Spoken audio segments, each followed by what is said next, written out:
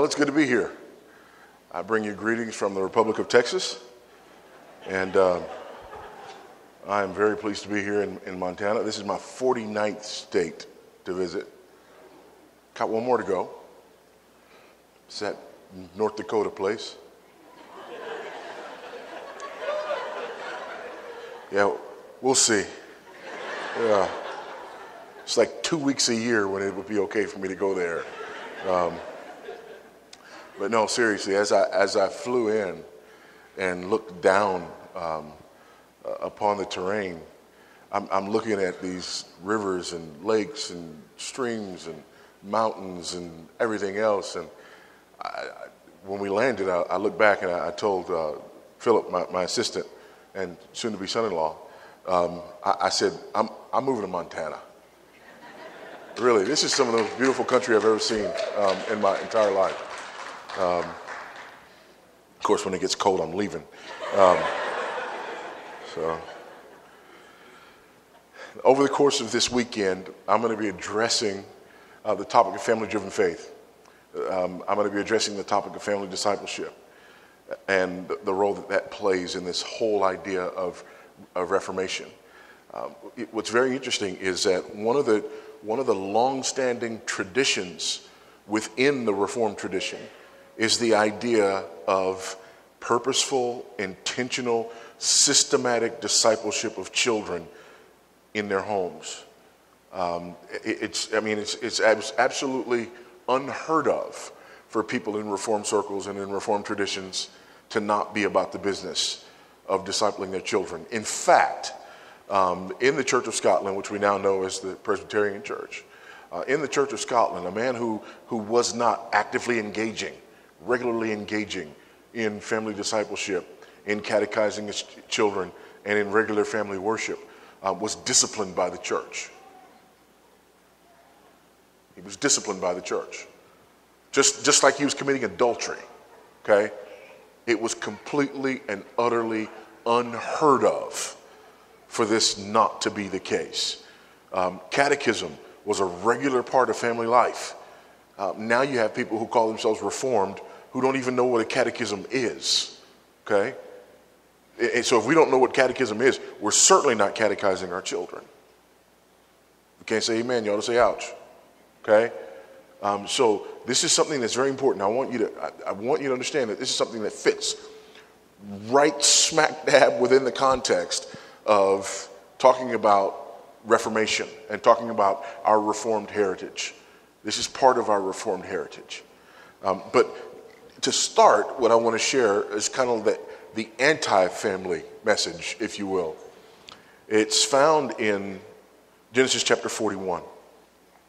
Now, interestingly enough, Genesis chapter 41 is one of the most popular chapters in the entire Bible. We love Genesis 41. Genesis 41 is couched right there in the Joseph narrative in the book of Genesis. And in this part of the Joseph narrative, this is where Joseph is elevated to second in command to Pharaoh. We all know this story. And we usually think about this story as kind of the payoff moment for Joseph, right? Things have been bad for him, but now all of a sudden everything's going to turn around and it's going to be good for him. And we think this is great. His brothers hated him. And now all of a sudden, here he is, powerful man. And my thesis today is this. Genesis 41 is not only not the payoff in Joseph's life, but Genesis 41 is actually the low point. It's actually the low point.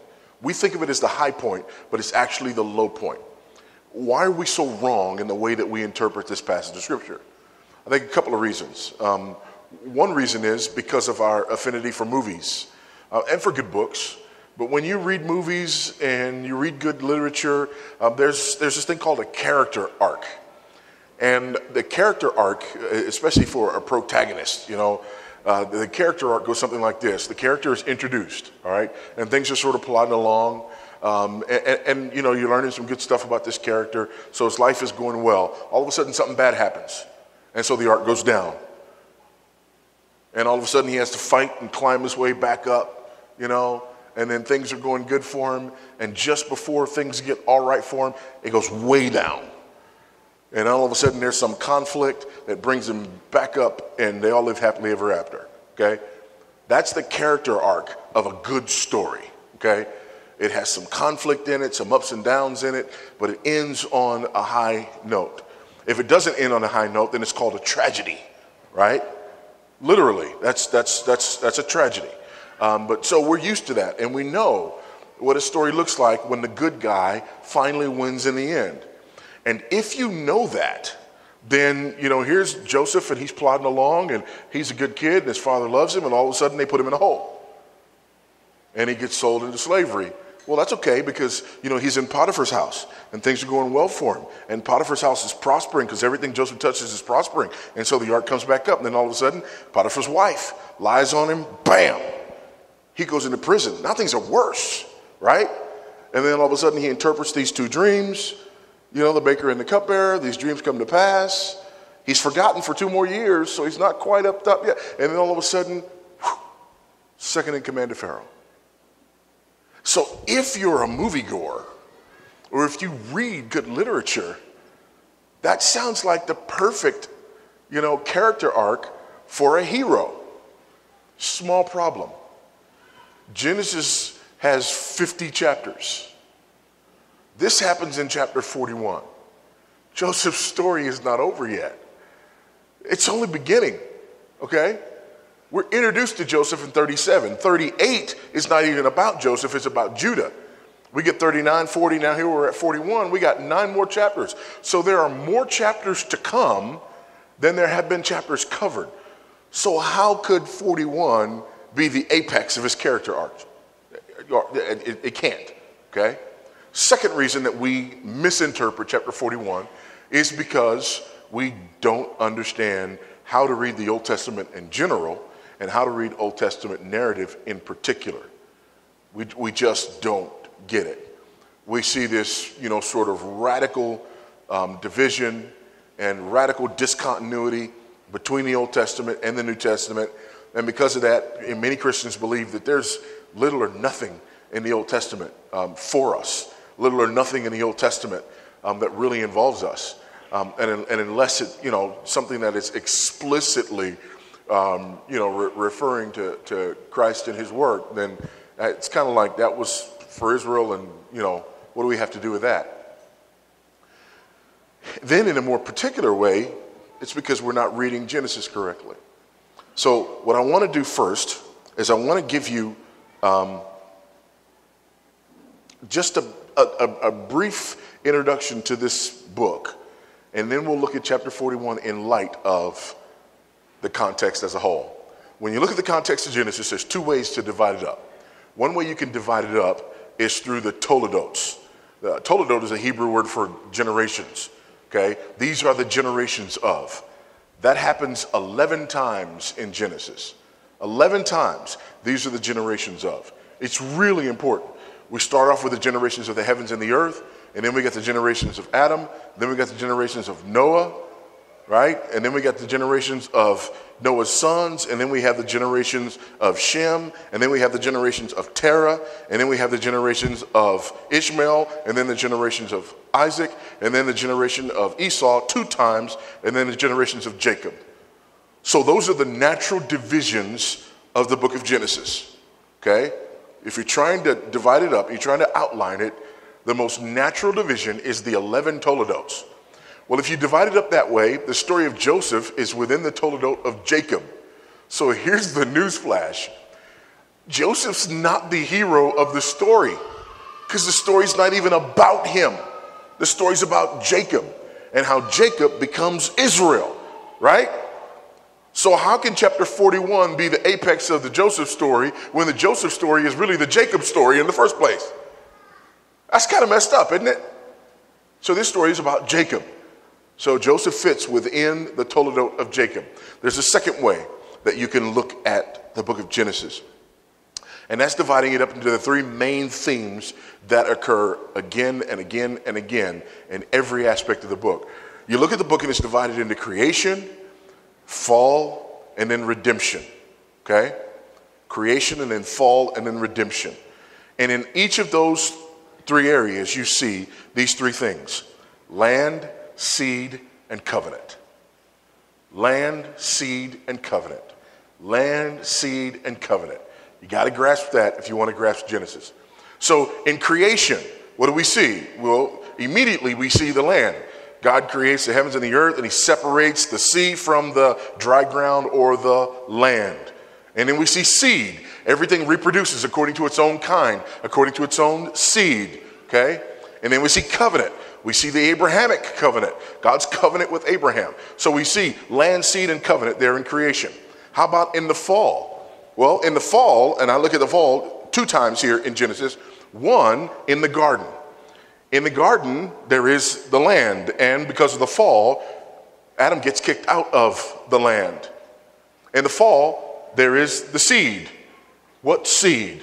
Well, chapter 3, verse 16, or verse 15. I will put enmity between you and the woman, and between your seed and her seed. Okay? Thirdly, covenant. Same verse. I'll put enmity between you and the woman, your seed, her seed. You will bruise his heel, he will bruise your head. There's the covenant. There's the proto-evangelion, the first proclamation of the gospel, that the seed of the woman is going to crush the head of the snake. That there is going to be a last Adam who overcomes what the first Adam did. He's going to succeed where the first Adam fails. Isn't it interesting that the first Adam fails because of lust of the eyes, lust of the flesh, and the boastful pride of life, and the last Adam, early on in the book of Matthew, is tempted three ways by Satan: lust of the eyes, lust of the flesh, boastful pride of life. First Adam fails, last Adam doesn't. So in the fall in the garden, land, seed, covenant. What about in the fall of the flood? What's that about? Where there's sin all over the land. And so God is going to purge man from the land because of his sin. And so God floods the whole land. So there's land. What about seed? Well, God builds an ark in order to protect the promised seed, because the story of redemption is ultimately about the seed of the woman being protected until the promised seed comes and defeats the serpent. So Noah, Shem, Ham, Japheth, and their wives all make it onto the ark so that the seed is protected. After the flood, what do you have? The rainbow. Covenant. Land, seed, covenant. And then as we continue on in redemption, we have Abraham. What happens with Abraham? Well, there's a covenant that involves a promised seed and involves a promised land. What happens with Isaac? A renewal of the covenant that involves a promised seed and a promised land. What happens with Jacob? A renewal of the covenant that involves a promised seed and a promised land. Land, seed, covenant, over and over again. So this is the way that we need to be thinking as we read Genesis. We need to ask ourselves, which Toledot are we in the middle of, right? And then how are we seeing the fulfillment of these promises of land and seed and covenant? Okay? When we ask ourselves that, Genesis 41 looks differently. Look with me if you will. Genesis 41, let's begin at verse 37. The dream has already been interpreted. Pharaoh's had these two dreams. And by the way, it's interesting, the symmetry there. Joseph has two dreams in 37, and his brothers hate him and put him in a hole. Then he has two dreams in 40, the baker and the cupbearer. One loves him, the other one not so much. And now Pharaoh has two dreams, and he interprets these two dreams. 7 years is going to be plenty. Store up during the 7 years, because after that, there are going to be 7 years of famine.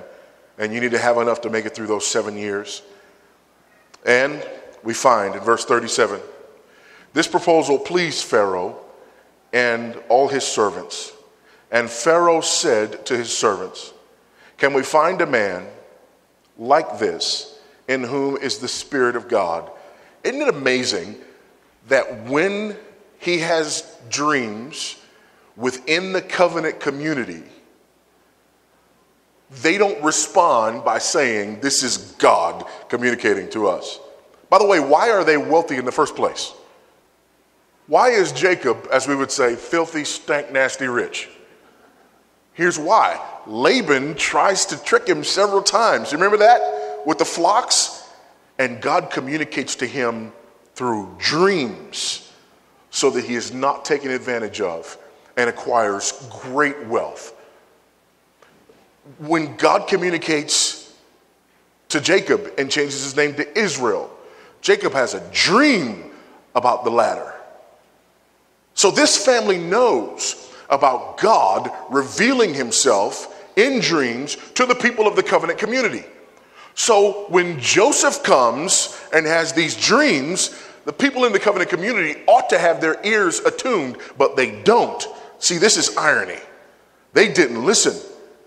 And Pharaoh, a man who believes that he is the incarnation of Ra, says, where can we find a man like this in whom is the Spirit of God?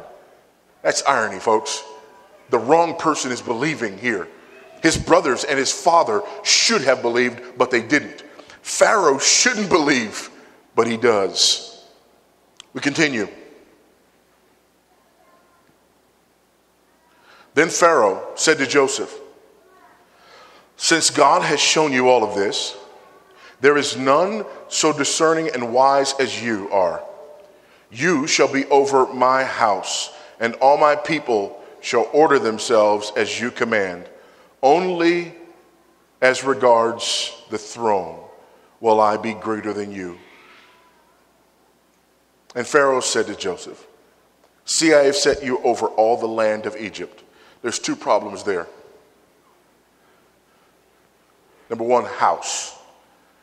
In chapter 40 and 41, I believe the word house is used 10 times. House. Going all the way back to 39. Potiphar's house.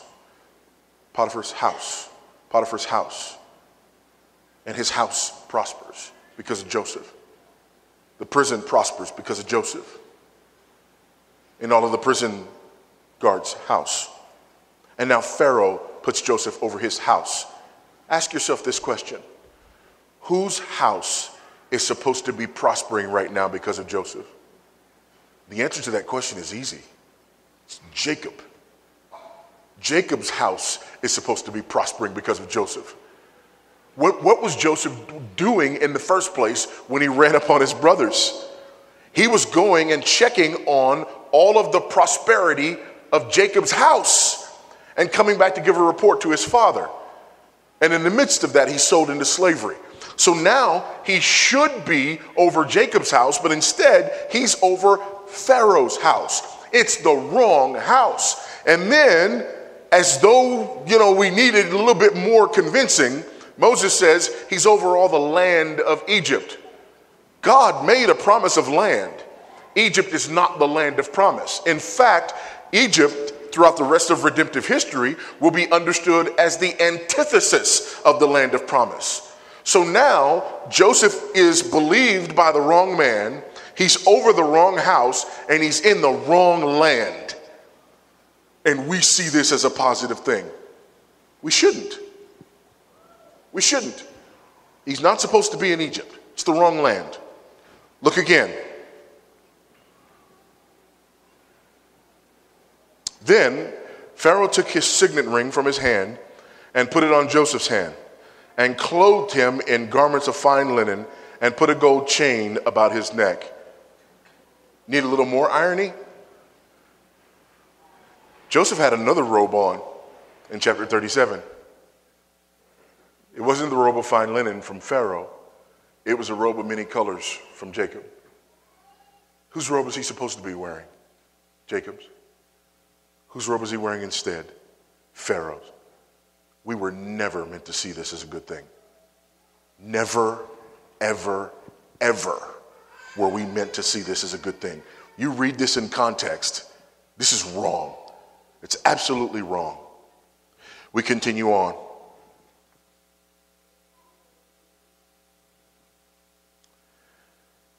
And he made him ride in the second chariot. And they called out before him, bow the knee, lest he set him over the land of Egypt. Isn't this interesting? Basically, his two dreams say to his brother, you guys are going to bow the knee to me. God says, you're going to bow the knee to me. And his brothers say, we'll kill you before we do that. I don't care what God says. We'll kill you before we bow the knee to you. This Hebrew goes out before the Egyptians, and Pharaoh says, bow the knee, and the Egyptians are glad to do it. He's a slave. They'll gladly bow the knee before a slave. His brothers refuse to do it and would rather see him dead. This is irony. Well, I know that for some of you, this story is so meaningful and so loved that you don't want to let it go. You want to believe that it's to be interpreted the way we've always interpreted, and that you're supposed to see this as a good thing. And so you're clinging now, as though for dear life, holding on by your fingernails to the idea that this really is Joseph's payoff. But I am about to step on your fingers.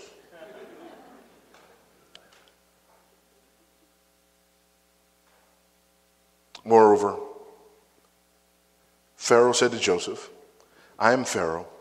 Without your consent, no one shall lift up hand or foot in all the land of Egypt.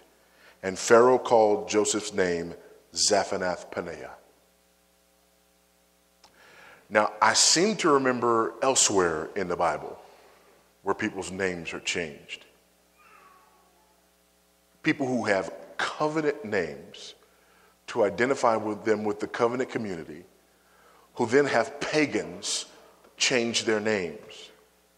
And we generally don't think about that as being a good thing.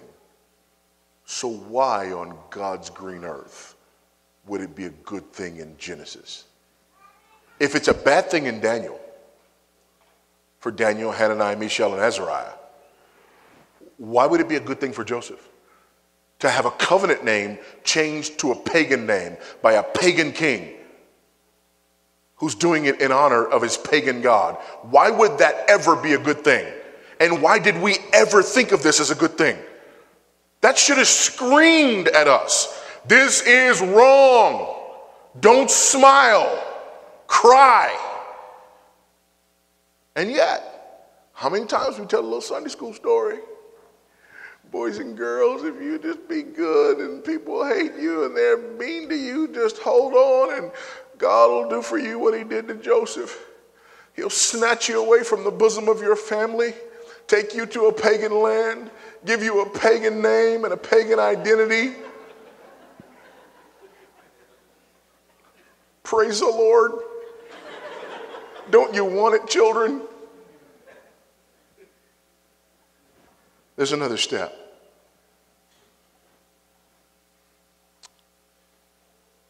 And he gave him in marriage Asenath, the daughter of Potiphar, priest of On.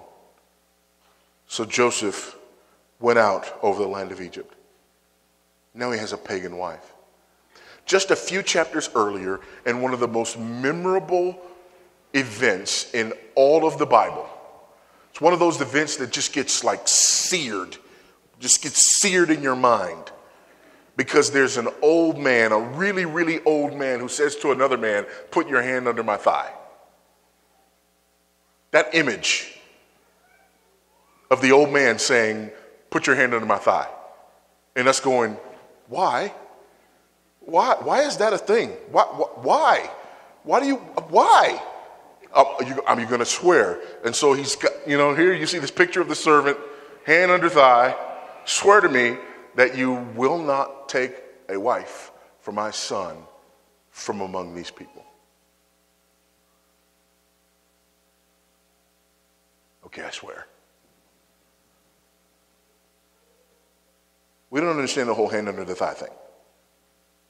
But here's what we do understand. Abraham's getting too old to see to it himself. And he says to his servant, whatever you do, don't let my boy take a pagan wife. And now just a few chapters later, somebody has convinced us that when Joseph is forced to take a pagan wife, this is a story that we ought to present to children as a great thing. How wrong can we be? This is awful. This is awful. But then it gets good. A couple of things. Let me give you these. For the sake of time, let me just give you these things. Number one, what happens is, by the way, there's that picture right there is a picture of the land. Joseph's outside of the land. He's in the wrong land. This is not a good thing. He shouldn't be in this land. He's in the wrong land. But there are two more things. We have land, and there should be two more things that we see. We should see what? Seed and covenant. Okay, great. So, in the next paragraph, we see Joseph, and he's collecting grain or seed. And something interesting happens. It says, verse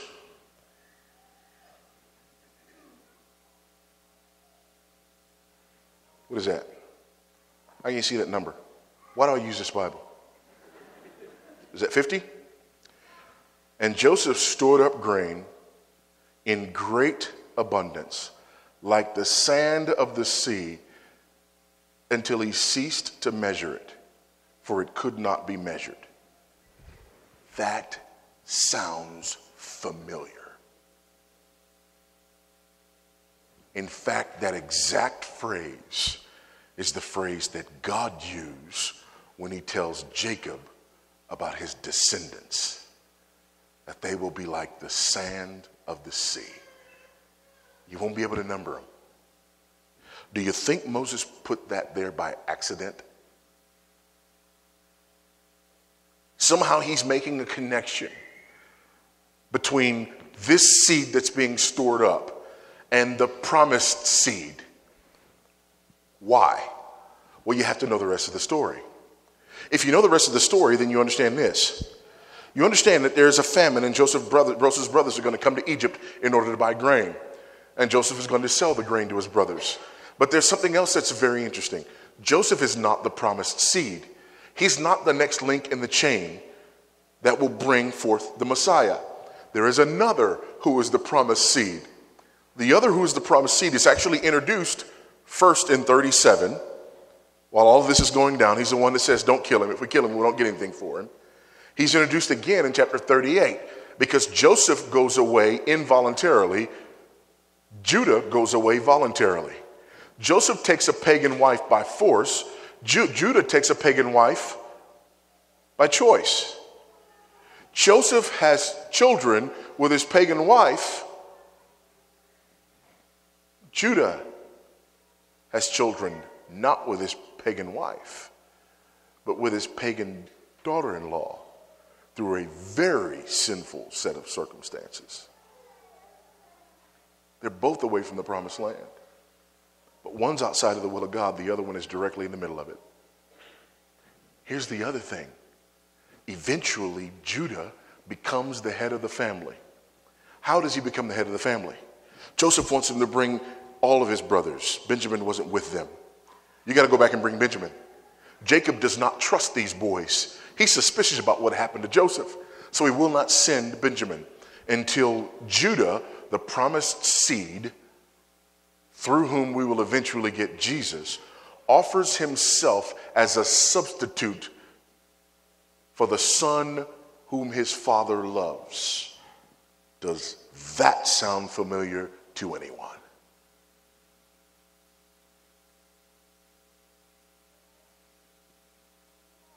Judah has a great son named David who will eventually do that on behalf of the entire nation of Israel when he fights a giant in a valley as a substitute, as a champion to defeat the foe of God's people. And Judah and David have an even greater son, Jesus, who will go to another valley and defeat another foe and offer himself as a substitute for the sons whom his father loves.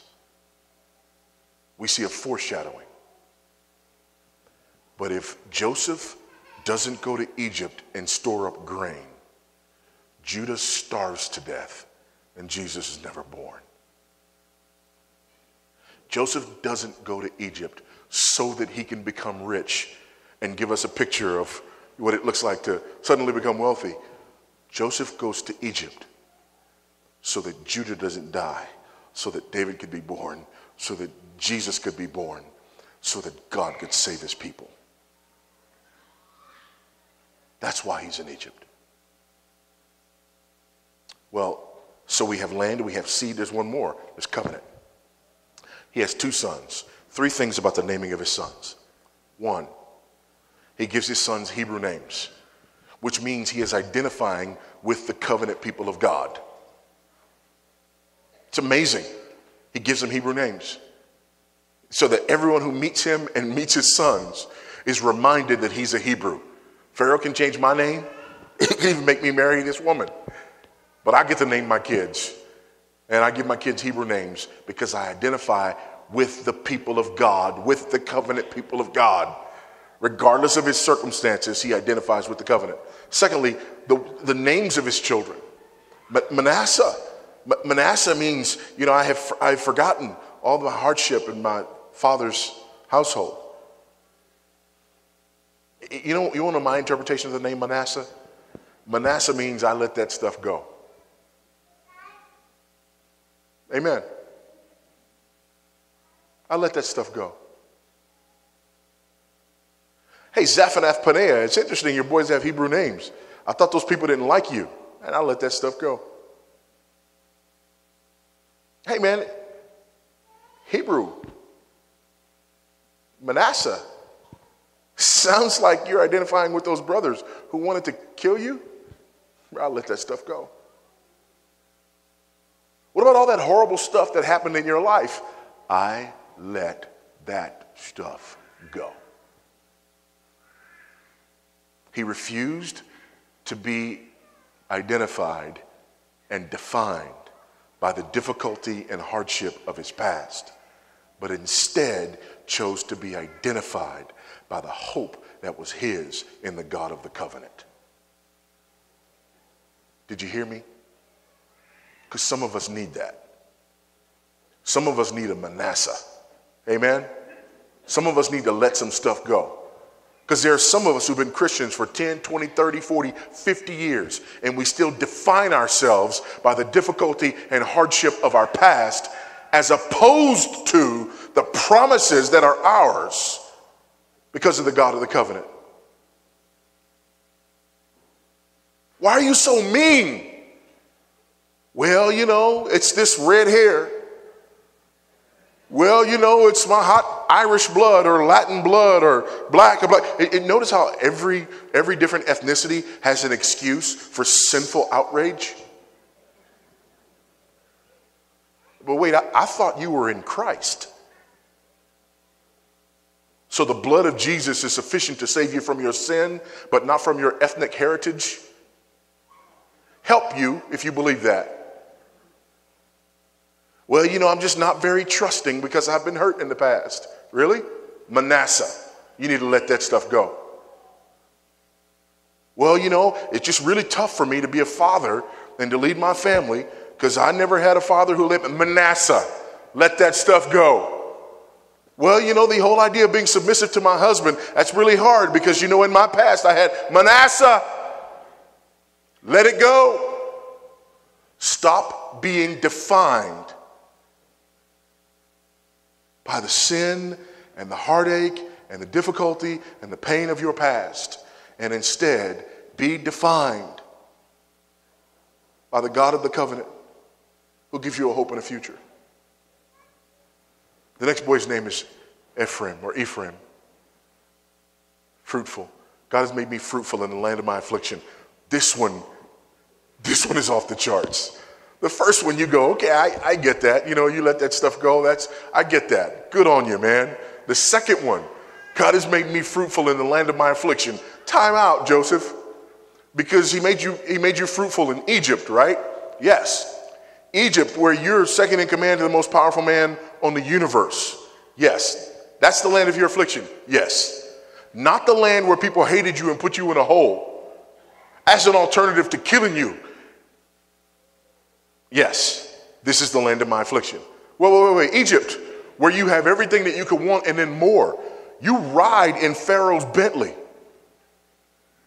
What else would you call the first chariot of the most powerful man in the world? That would be the equivalent in our day, okay? You ride in Pharaoh's Bentley. You wear the most expensive clothes in the world. You got gold around your neck and on your hand that comes from the king of all the kings in the world. And you call this the land of your affliction? Yes, sir, I do. Why? Because Joseph was waiting for a land that has foundations, whose builder and maker is God. Just like you and me, saints. No matter how good things get here in these United States, no matter how good it gets here in Montana, this is the land of our affliction. And not because of the guy who's in the White House right now, although that is rather afflicting. But this is the land of our affliction. On our best days, this is the land of our affliction.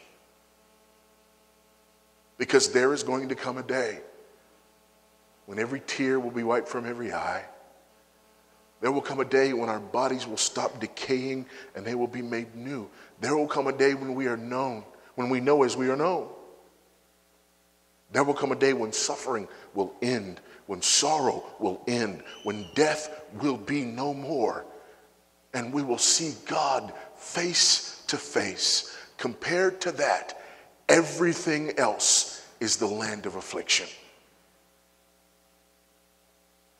Joseph got that. And the only reason he got that is because of the covenant.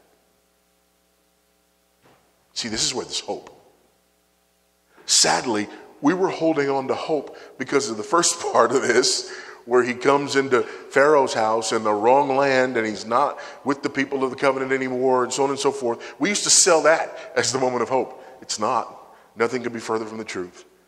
The reason that there's hope is because God is going to use this grain to save the promised seed. The reason that there's hope is because the covenant people will go on. The reason that there's hope is because God will save his people. He is sovereign in spite of our circumstances. That's what we learn from Joseph. That God is sovereign in spite of our circumstances. So, how does this relate to this idea of family and so on and so forth? Well, here's a family that was all out of whack, and yet God used them for his purposes. Amen? You know what this says to me? I don't care how messed up your family is. God is able. Amen, somebody. I don't care how messed up your family is. God is able. He uses Joseph. He saves Jacob's household. Preserves the covenant people. And brings about his desired end, which is Judah. And the Lion of the tribe of Judah. And the salvation of God's elect. By his grace and for his glory. Let's pray.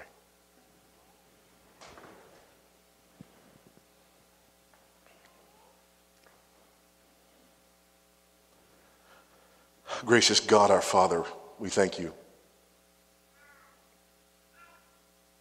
for the incredible privilege that is ours.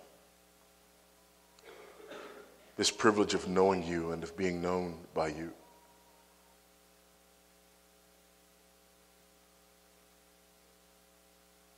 For this privilege of being able to trust you because you are a good God,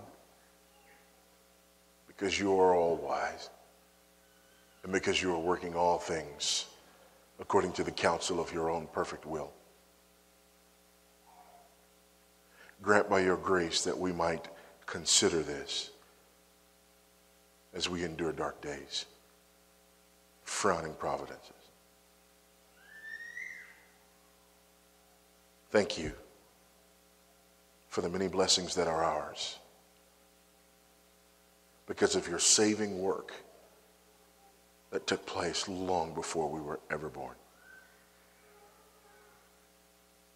And thank you for the culmination of that work